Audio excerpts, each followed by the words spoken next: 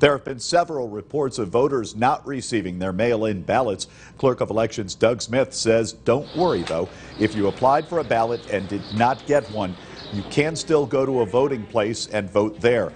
The voter will be issued a provisional ballot. Smith adding they have received reports like this. I hope that, this isn't the incorrect action of a few. Certainly, if someone were turned away, we would hope they would come back and vote provisionally. Just a reminder, mail-in ballots need to be postmarked today by 5 or dropped off at the courthouse before 8.